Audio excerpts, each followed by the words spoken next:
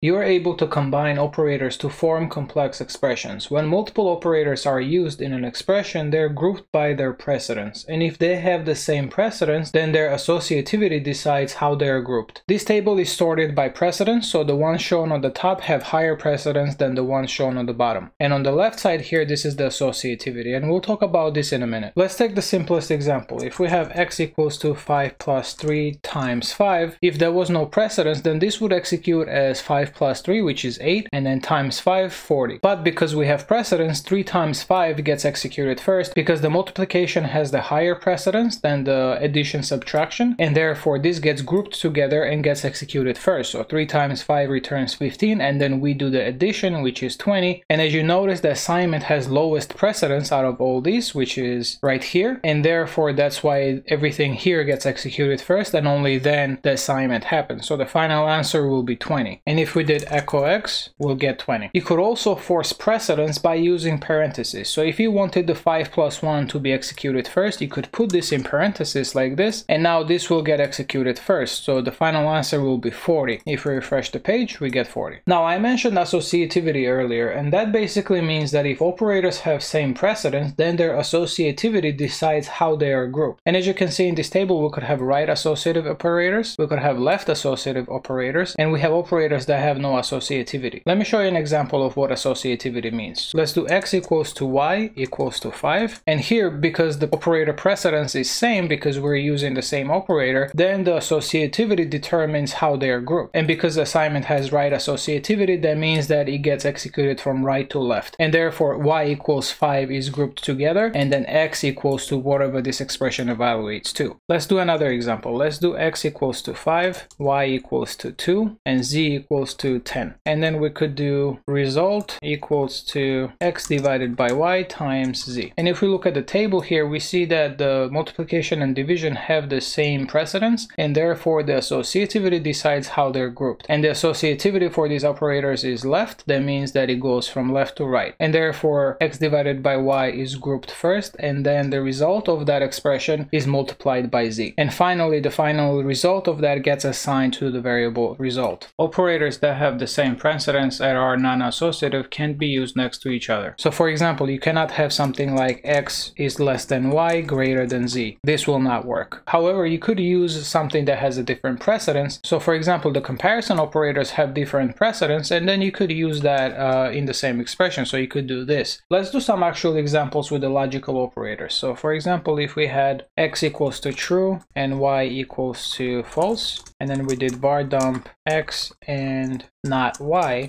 we're going to get true. So let's see how these operators are actually grouped. If we go over to the table here, we see that the unary operator has higher precedence than the other logical operators, and therefore this gets grouped first and it gets executed first, and then the result of that gets compared with x. Another example is, let's do x and y or z, and let's assign z to true. So here the AND operator has higher precedence than the OR operators, so this expression gets grouped and this will get executed first, and then the result of that will be ORed with the variable z.